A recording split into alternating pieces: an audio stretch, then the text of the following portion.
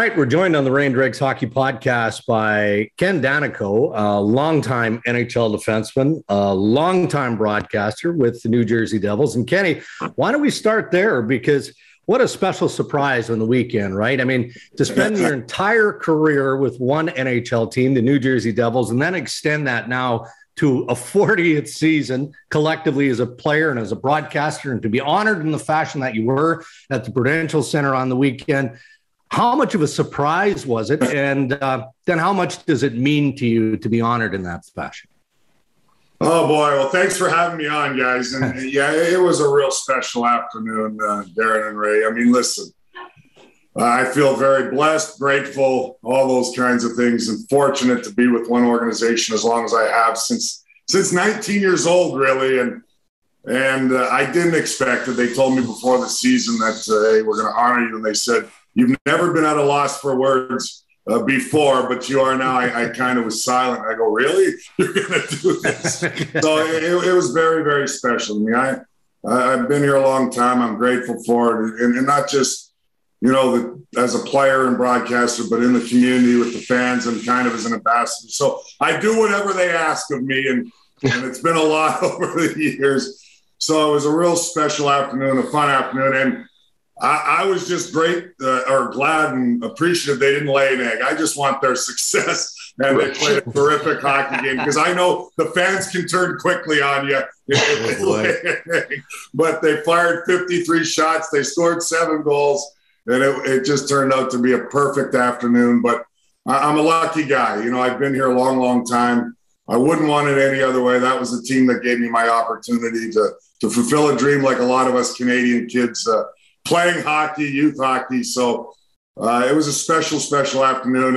And they surprised me with my son coming out to sing the national anthem. And that meant the world to me, because that's his world. He graduated the Berklee College of Music in Boston. He's been doing it since a young kid. And that's something that meant a lot. And he did a terrific job. So it was a lot of fun. Gave me a silver stick as well, which I never got one when I played my 1,000th game. They had heard that. So they kind of combined it with a lot of nice insignias on the stick of 40 years and 1,000 games and all the games played with the Devils. Hey, maybe Lou has it tucked in a closet somewhere, Kenny.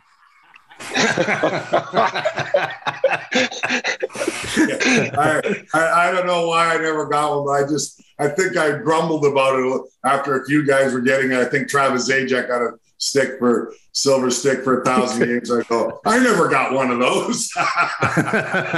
Hey, you know what's funny about that, Kenny, is I had been grumbling about not getting one either. Oh, you did? Right? Maybe they didn't do it in our time, Ray. I don't think they did. And then somehow Luc Robitaille got hold of it.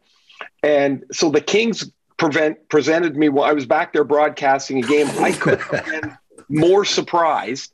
And I got this. They got me this stick, right? The silver stick. Isn't it amazing, though, to look down at that stick? I mean, you've got lots of memorabilia. I can see your pictures behind you and stuff, but you look at that stick and your whole career is there. Yes. I find it like one of the greatest things. Oh man, I just love it. I love that the Kings did that. And that is awesome. That is really awesome that they did that for it, because yeah, same thing. And they had heard me grumbling, I guess. But that's the way. Squeaky wheel, man. Squeaky wheel. So my wife came out and presented it to me, and that was kind of nice. It was just a real special afternoon. And I will tell you guys, I'm still a fan and like a little kid when it comes to our legends of the game and great players. And Wayne Gretzky at about midnight that night sent me a text congratulating me. And I wake my wife up and say, you're not going to believe this. Wayne Gretzky just texted me and said, really nice honor. Ken, enjoy it, well-deserved kind of deal. And I was like I was back, like I was 10 years old again. Yeah. Even though I played 15 years against him, I was like, I can't believe Wayne Gretzky texting me. So I thought it was really special as well. But we've had great ownership here over the years. My first late great owner, John McMullen, was like a second father to me. And I was drafted here the original year in '82. I didn't even know where New Jersey was, guys. Okay, is that a true story? Is that a true story? I had heard, I was going to ask you, somebody said you got drafted by New Jersey. and you went, I don't even know where that is. Is that that's a true thing? Oh my God, Ray! I've told it so many times in different interviews, but it's true. We all get that call. No social media, no cell phones back then. Obviously, our years we were drafted in '82, and I'm cautiously optimistic I'm going to get drafted, but I was thinking third round and whatever it may be. I didn't care when, where. My mom wakes me up early in the morning, drafts in Montreal, and it's 2 hours earlier than Edmonton, where I grew up. And my mom, I'm a little groggy. I actually, believe it or not, in my crazy days, went out for a few pops to ease the tension the night before with my brother, because you could drink in Edmonton at 18. So I did. I just went out and I'm sleeping, and my mom wakes me up at I look over at the clock on my nightstand, and I go, Mom, it's way too early. It's way too early for me to be getting a call. She goes, Kenneth. And when she was serious, she'd call me Kenneth. And my mom's passed on since as well. But the petite little lady, she goes, Kenneth, come down and take this call. And they go, congratulations, Ken, you've been drafted 18th overall. Didn't even have a team name yet. I dropped the phone. Oh, they didn't have a name yet? No name yet, Ray. It was being voted on in the Newark, New Jersey Star Ledger. So and I dropped the phone when they said, congratulations, you've been drafted 18th. I just couldn't believe it. My mother looked at me, go, you've got to be bleeping me. And my mother, little Catholic lady, never swore in her life. And then she goes, well, ask who it is. I didn't ask who it was. I picked the phone back up. I said, oh, by the way, who is this? They go, it's New Jersey. I covered the phone and said, Mom, where's New Jersey? I swear to God, but would have ran the 2,000 miles to get my opportunity. And, the rest is history. I came here, and fortunately, we were bad early on, as everybody knows, but I wanted to be part of something. I wanted to do my little part and understand my role. And I kept telling everybody, we're going to be something someday. And people would laugh at me. And I was just grateful I wasn't traded by the time we became good and had an opportunity to fulfill a second dream, winning a Stanley Cup. As kids, I used to carry a silver garbage can over my head, pretending it was the Stanley Cup. That was a second dream. Nobody believed we'd ever attain that, but I'm just grateful I got to, it made it that much more satisfying being with the organization double-digit years and finally hoisting a cup. But I didn't know where New Jersey was. 40 years later, I love it here. I'm a transplanted Jerseyan. And you know what? I got a great rapport with the fans, a lot because I knew what I was. I wasn't a star player. I was an in the trenches kind of guy. And Lou made sure I understood what my role was. I told this many times, and I don't want to ramble, but you guys got to hear it, and I'm sure you've heard it maybe. Lou took me in about my fifth year, or his first year, and it was about my fifth year or so. I had been on the second power play because Bruce Driver was out of the lineup, injured, for 4 games. And Lou didn't know, everybody comes out of junior year, got a little offensive ability. So I have some success. I have 4 points in 4 games, all excited. Everybody wants to do more and have some fun with some offense along the way. I get taken off the power play as soon as Bruce comes back. And Lou, right away, had commanded such respect, knew exactly what was bothering me. He said, after practice, can he come upstairs? I wore my emotion on my sleeve. He said, what's bothering you? He knew exactly what was bothering me. I said, well, Lou, button. I had 4 games on the power play. I have 4 points. How come I'm not on the power play anymore? He says, Kenny, sit down. It's pretty simple. He says, I liken my team to an orchestra. In order to make beautiful music, everybody has to play that instrument to a T if we're going to achieve what we're trying to do here. He says, there's pianists, there's violinists, and the drummers. What category do you think you fall in there? And this is a true story. Lou still tells these stories to young guys. We laugh about it, but he always says, you don't mind me using the Ken Daneyko story because I use it all the time.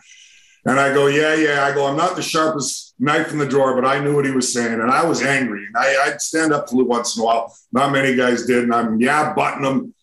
I throw the chair. I go, but I had 4 points, blah, blah, blah. We all want to do more. He says, look, you're a shot blocking defenseman. You're physical. You protect teammates. That's how you're going to help this team. And if you master that, I'm ready to get up. I throw the chair. I'm walking. I go, I get it. Yeah. And I'm bitter because, I want to do more. And before I slammed the door, he goes, "Oh, by the way, you master that drum, you're going to play 15 years in this league. If you don't want to be a drummer," he says, "I'll call 15 teams and see if they need a violinist." I laugh about it now, but I was so angry, guys. So I threw the chair, I slammed the door, and I go, "You know what?" I took it to heart. I took it to heart and said, "This guy don't care if I go over the red line. He's got a specific defined role for me. He doesn't care if I score. Yeah, it's nice once in a while to put it in the net because the team gets pumped when you're not a goal scorer." But when I retired in 2003, Lou says we have a little press conference, and I turned to Lou and I said, "Just to piss you off, I played 20 years. He knew exactly what I was talking about. You got a chuckle out of it, but obviously I've got an incredible rapport. If Dr. McMullen was my second father, Lou was like my uncle, and we laugh about all these things now, but it was an important conversation that had to be had, because you know what? I believe I would have been out of the league in 5 years if I was that jack of all trades kind of master of none. But he made me aware what was going to make me successful in the National Hockey. And it's a great story for kids and youth hockey, and that you can find your niche, even if you're not the most highly skilled guy, whatever it may be. But you understand your role and what it takes to be part of a team. When you guys are building, you're that young. By the way, that's an amazing story. I can't believe you actually stood up to Lou, because he says not easy. You got to do that, Ray. He was like a Wolverine. He was ready to jump on the table, and it goes better. And I'll let you. So he had a secretary, small little lady, Mary, who sat outside his office, and she heard the chair go, and she heard a little. Voice is getting high. So when I retired in 2003, she goes, "Congratulations, Kenny, on a wonderful career." She goes, "Do you remember that time you and Lou were in the office?" She says, "I was going to call 911. I wasn't sure for who, though." She goes, "I don't know if I was calling for you or Lou." Oh, man. So through all of that, you guys, Lou cobbles together this group, and, eventually bring Jacques Lemaire in to coach. And how did they get you guys to understand? Was it Lou? Was it Jacques? Was it both? Like, you guys played this impossible style to play against. I remember sitting on the bench next to Pat Flatley, and we're playing you guys, and you guys have smothered us. It's halfway through the game. We got about 7 shots. And Flats goes, "They're not even sweating. Look at them." It's like we were so pissed off. We were trying so hard. You guys were just so locked in. How did that all happen? Ray, it's interesting. And we always talk about the trap and people mention it. That word was never mentioned by Lemaire or anybody in our room. It was just responsibility away from the puck, cutting the ice in half. And it was a 5-man unit. The great Montreal Canadiens, the high-flying Montreal Canadiens that Jacques was a member of and such a key part and Hall of Famer, and Larry Robinson, that's the style they played. It was counterattack. You still created a lot of offense, because what we never get credit for, which is okay because we have championships to show for it, we were always one of the highest scoring teams in the National Hockey League. So it wasn't like we didn't, the connotation is we didn't bring offense. If you look, nobody says it in the media over the years, and I always defend it because it takes away from how skilled our forwards were. They just got them to buy in of when you don't have the puck, you're responsible defensively. You take the middle of the ice away. You allows one defenseman to stand up at the red line. So these guys, but we scored in 2000. We were the second highest scoring team in the National Hockey League. 2001, when we lost to Colorado in the finals, we were number 1 in the National Hockey League in scoring. Lemaire wasn't there yet, but people don't realize that. So it's like, while you're making the game boring, I'm going, so we score a lot of goals. We defend extremely well. And, we got a Hall of Fame goaltender, Marty Brodeur. That's not good. That's what we did. But it was winning. It was a winning recipe. And that's what how the Montreal Canadiens played. And that was the genius part of Lou Lamoriello. We were finally getting better. We had a good young core. They were drafting well, because we'd win 17 games a year in the mid-'80s. And then eventually, by the early 90s, bringing in Jacques Lemaire and and Larry Robinson to pull it all together. The guys that didn't have enough fingers to put all those rings on that they've had as players or management or coaches, the success they had.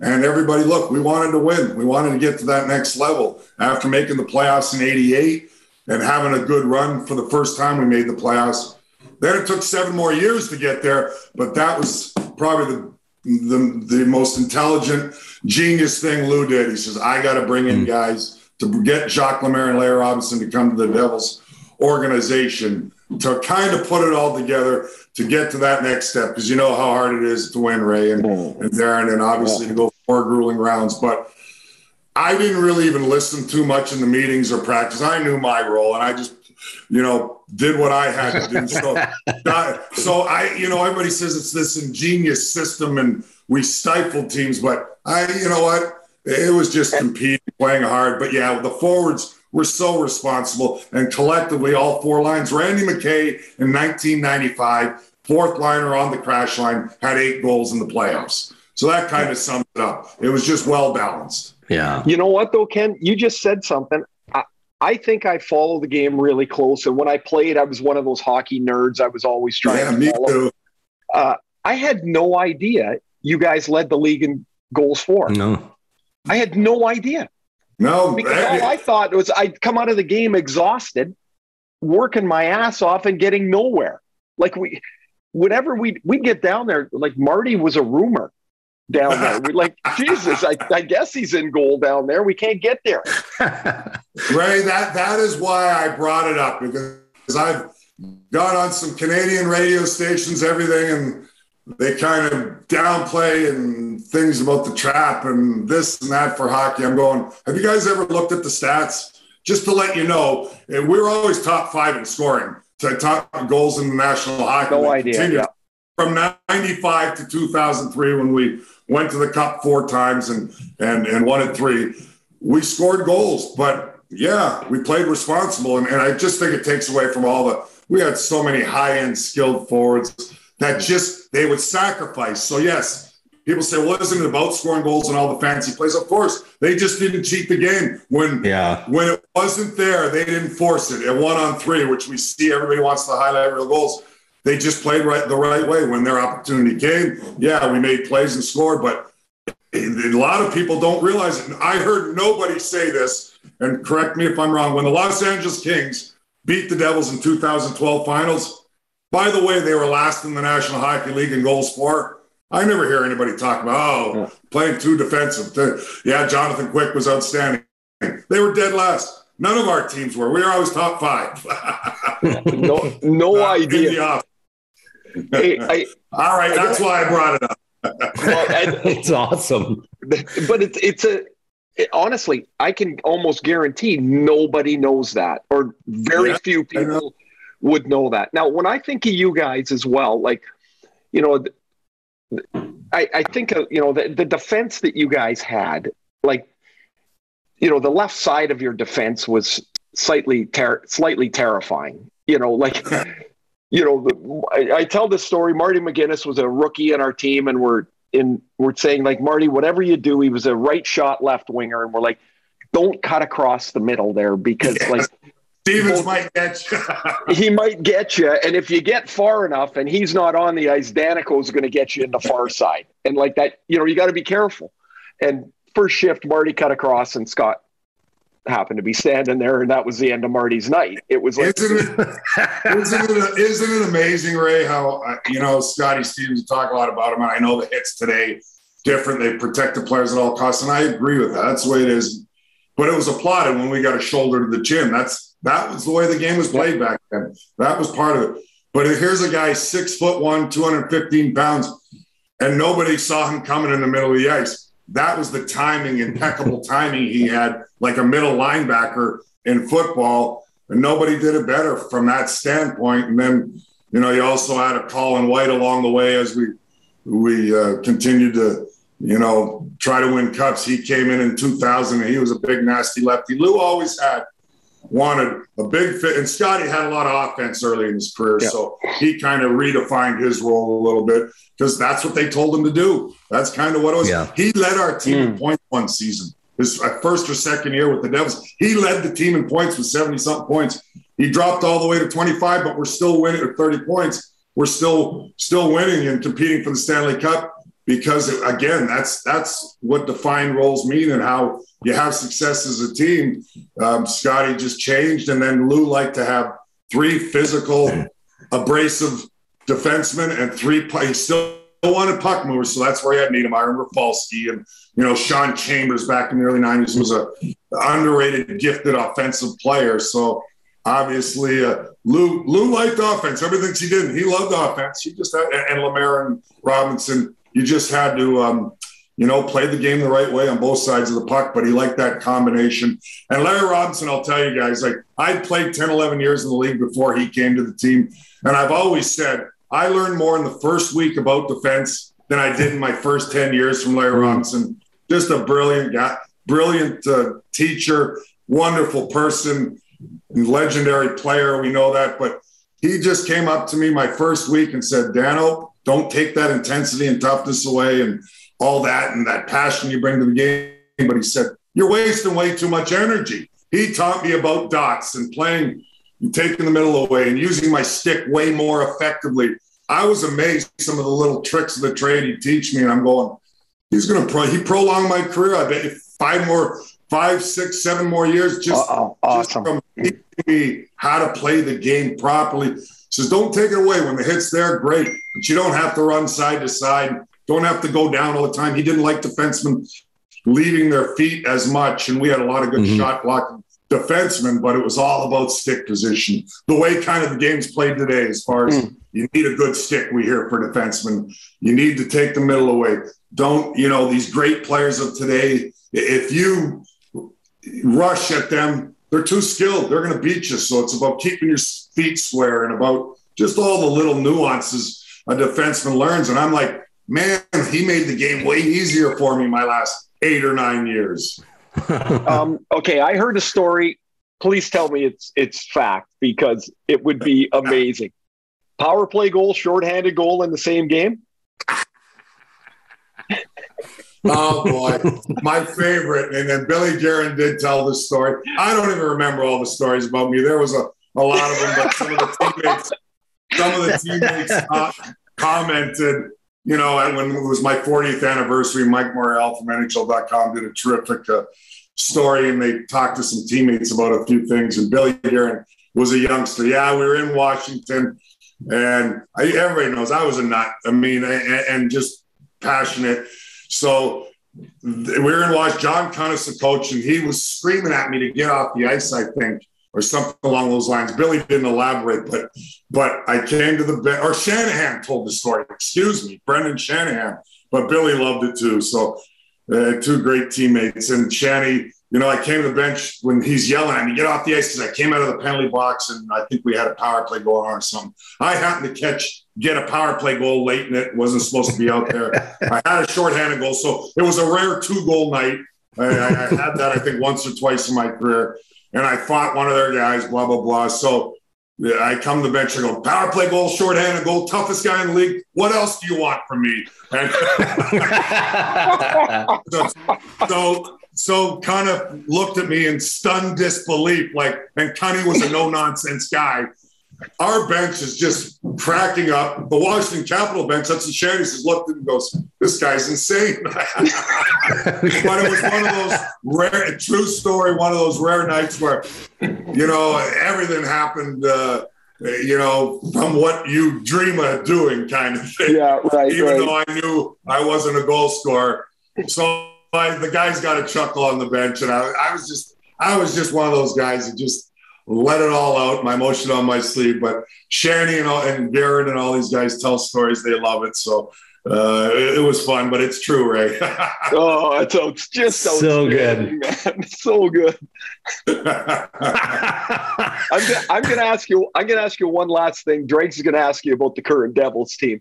But you used to wear, you knew you intimidated guys, right? Like you knew you scared guys, and you had that helmet, that thing. It was a Winwell, wasn't it? I had the big Cooper. The Cooper. But it was way down low and like right above your eyes. I can't believe you remember those things, right? Oh, I remember because I'm like, I'm not going in there. I don't like that part. As we know, the game way back then, and like I always say, I've gone to the times. I love the game today and where it's gone and the skill sets of these players. I mean, the things they can do with the puck and the skating and speed is amazing, but our game was an intimidating game, and I had a role to try and be one of those guys and keep the puck out of my net, but that was all part of the persona, right? I mean, you had to intimidate back then, and that was our time. We loved it. We had fun. There's so many guys that I scrapped over the years that I've become dear friends with. That's what people don't know, that you hated as a player, whether it's Ty Domi, Rick Tocchet, all these guys that I've become dear friends with, because we found out we're a lot alike. We just wanted to win, and that was part of it back in our day. But yeah, I tried to be as intimidating as I could be, Ray. And that was part of my role. Well, you were successful. You were totally successful. That's fantastic. I mean, we could go on and on and on with the great stories of the New Jersey Devils, which is such a big part of down. Yeah. Darren, quickly, my wife says, you were such a big teddy bear and a wuss now. She'll watch a video and go, you were a little crazy back then. I go, yeah. That's so not me, but it was game face, getting the game face on, and I knew how I was going to stay in the league, and that was a physical, robust style. But she laughs now and looking at some YouTube stuff. She goes, you were a wacko. I go, I didn't realize I did some of those things along the way, as so many of the other players in our era did. Yeah, no kidding. That's fantastic. Before we let you go, we'd be remiss clearly if we didn't talk about today's edition of the New Jersey Devils. And, there have been some growing pains to get to the point that they're in now, swinging with the big boys, right, in the Metropolitan Division. Do you expect, and you do their games, do you expect that there'll be some more growing pains with this group, or have they turned that corner, Dano, where they're going to challenge, they're going to battle for a playoff spot this season? Oh, Darren, that's a question for the ages, and obviously I'm hoping the latter, that they've taken that step. Look, I put it in perspective. They're only 10 games in. They've had some good starts in the past, and then it's faltered right along the way. Having said that, it does have a different feel, because you can see the core group of Hughes and Heischer and Bratt and Sharon Govich and Mercer. I can go on down the list. These are good hockey players. These guys are getting tired of losing. It has been very tough there the last handful of years, but you're seeing their game mature. You're seeing them just understand what it takes to win. And I give general manager Tom Fitzgerald a lot of credit. Now he finally realized they're ready to take a step, or he's hoping they're going to take a step in the offseason, and adds a plot. I know he's injured now, but he's going to play a key part, and was playing very well when he to start the season. And Eric Holla, who's been he's a terrific pro and kills penalties, wins faceoffs, does all those things. Hasn't provided much offense yet. That will come. He's had chances, but my point is, these guys understanding every shift, situational play. Up 3-2, down 1-0, how to play. They just didn't know how to play in the past, because it's all go, go, go. They've got a fast team. They've had that for the last couple of years. They're a quick team. But the puck moves faster than players. We all know that. And now it's about defensemen getting it up to their forwards, moving the puck quickly so they can get into transition. And they've exposed teams. It's been a real good 10 games, but they're so much better in the back end. But the veterans that they've insulated some of these young guys with, Brendan Smith, brings a little sandpaper, plays the game the right way, and plays hard. These guys have come in and provided some leadership now, and everybody's having fun. They believe in themselves a little bit here. You can see it. In the past, it was kind of like you're waiting for the other shoe to drop. I'm not saying it won't. Who knows? But now they've got 4 lines all contributing. There's been no passers. Where the big difference is for me, Darren and Ray, their back end. I mean, they got 6 guys that they can throw out there against top players in the National Hockey League. They're big, they're tall, they have reach, they use their sticks well, they take the middle of the ice away, and they have forwards that are responsible. So Lindy Ruff and his staff, the new guys he's added, have really implemented a system in their end. I'll use an example. The other night, they've been dominant most nights, even in their losses. We know that. And that's not going to continue as far as the metrics and everything. Shots for, shots against, they're near the top. But they were on their heels. They were a little flat going all the way out west. But I was watching, and it just put a smile on my face, because it used to be like the Keystone Cops, and before you know it, they're down 2-0 because they're spending time in their zone. But there was composure. Everybody was just, okay, we don't have it yet, but just defend properly. Take the middle away. Don't panic. There was always panic, and now they're responsible. The defense are really good at keeping the middle clean. They block a lot of shots. And the goaltending, as we cross our fingers, we know was a disaster last year. Yes, injuries was part of that. They used 7 guys, have made the big timely saves. I always say we applaud guys that have a 40, 50 save night. Well, if you're a team, you really don't want to give up 40 or 50 shots. And they're not doing that. They're giving up 25, 24 or less tonight. But it's making the timely save in a 0-0 game. Blackwood did that against Vancouver. Vanacek did it against the Stanley Cup champs, Colorado Avalanche, when it was a tight, closely contested game. So that gives these guys confidence when these guys are making some saves that they have to have, that changes the whole complexion of a game when it's 0-0 or 1-0. And they just couldn't get that save in the years past. But these two guys, so far, are doing the job as well. Awesome. Well, creeping closer to the good old days. Ken, I can tell you this with certainty. We're going to have you back on the Rain Dregs podcast. We'll wait a little deeper into the season here. We'll get things rolling, because I could just tell Ray's got 1,000 questions. You know what's happening? Let me give you one story quickly. And we'll end this, because I can go on forever, and we can tell some funny stories and crazy stories. And Ray hears about them as well. But Ray and me played together on Team Canada many, many moons ago in the World Championship.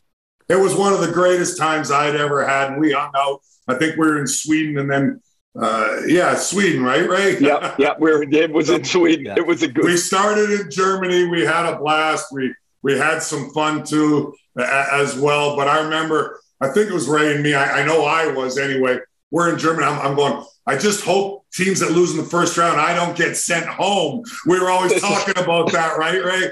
Because they kept bringing guys over, and we're like, you're looking at the series, and you're actually hoping the teams that lose don't have anybody in your position. You're like, that guy, he won't come. That's okay. Their team could lose. But we made it. I think, Ray, did we room together, I believe? Yeah, I roomed with your luggage. Yeah. But you know what? It's so long ago, but I had such... it's 30, Ken, it's 30 years ago, man. Like, how did that happen? 35 years ago, 35 years. As they say, time flies. But I just have such fond memories of... You kind of reflect on everything in your career. And those were special moments. I mean, I was so grateful. Like, they're picking me to go over and play for Team Canada. And I was just over the moon. I would have done anything to get that opportunity. Awesome. And we had a lot of fun. And I remember me and Ray were chum buddies back then, going to the ice cream parlors. Germany's famous for ice cream. A lot of fun back there.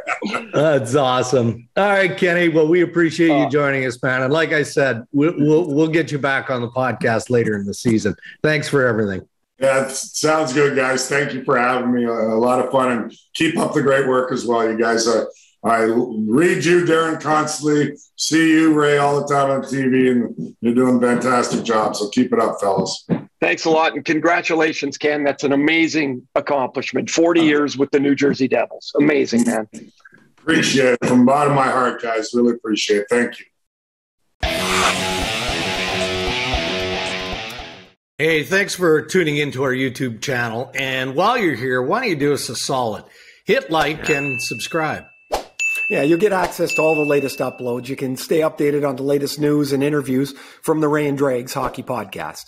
It only takes a couple of seconds. And from what I'm told, it helps with our algorithm thingamajig. Anyway, we appreciate